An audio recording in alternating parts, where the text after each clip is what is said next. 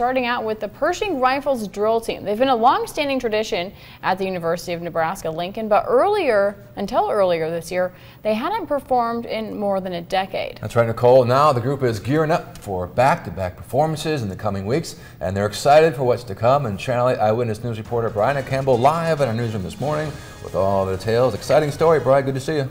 Yes, good morning, Owen and Nicole. The Pershing Rifles were founded by General John Pershing when he taught at UNL in 1894. The new team of cadets is eager to carry on his namesake with this proud Nebraskan tradition.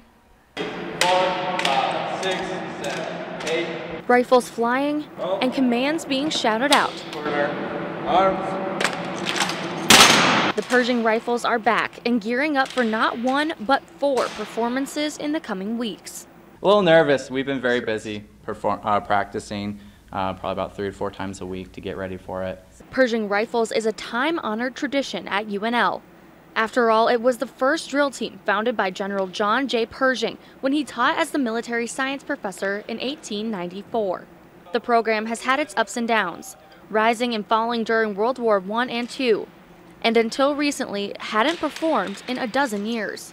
But in the last year, a group of cadets has been working to restore this drill team to its former glory. To carry on Pershing's legacy, we thought it was an important part of history, and Nebraska history specifically, to bring back Pershing Rifles and to bring back our drill team specifically. Lieutenant Colonel Jamie Peer is the current military science professor at UNL and national advisor for Pershing Rifles. She takes great pride in the drill team's enthusiasm to carry on this important tradition, not just for UNL, but for the Army as a whole. I mean, it's already a very special thing to want to be a cadet on a college campus, but then to want to be part of the Pershing Rifles is kind of like the creme de la creme, I think, of what it means to be a cadet.